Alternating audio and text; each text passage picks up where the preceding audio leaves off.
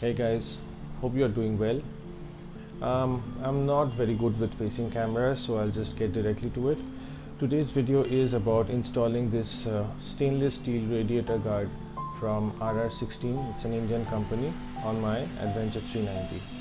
So without wasting any more time, let's get directly to it.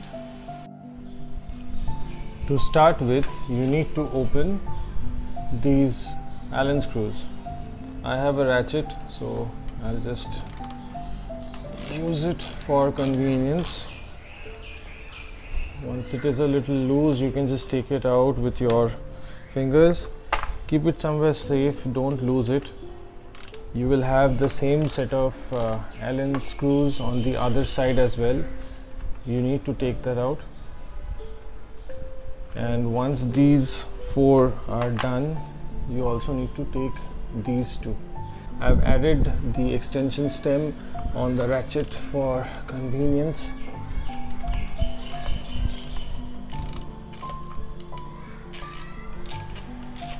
The sound of ratchet is oddly satisfying, isn't it?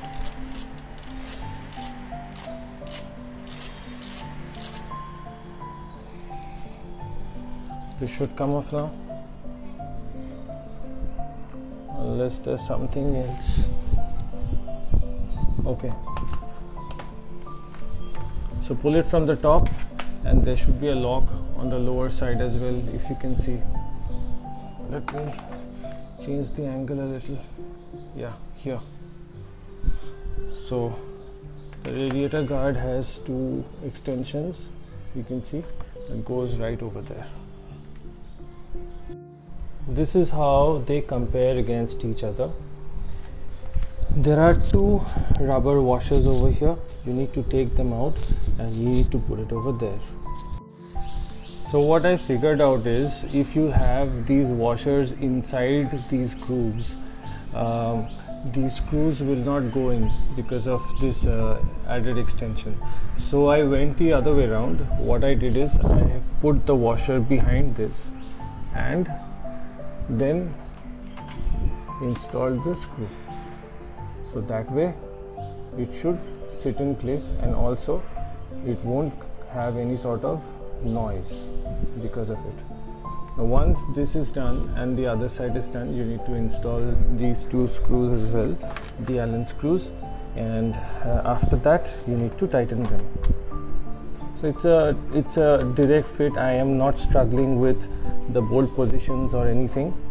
But one thing that I just wanted to let you guys know, once you're done with the installation, be sure to clean the entire surface with maybe rubbing alcohol or a hand sanitizer, because if you get this finish, the polished finish, and if you have your fingerprints over the radiator guard, once it heats up, that mark is going to stay forever.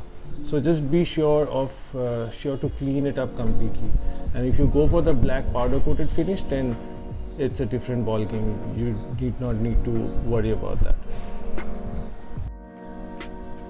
To finish off, I would tighten these Allen screws.